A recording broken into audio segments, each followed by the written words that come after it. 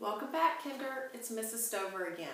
Today we're going to talk about the diphthong vowel team OA and OE. This lesson is for Wednesday and Thursday. Let's first talk about OA. The diphthong OA makes one sound. It says O like in the word goat and boat. The diphthong OA says O in the middle of a word or a syllable. Let's come up with some OA words.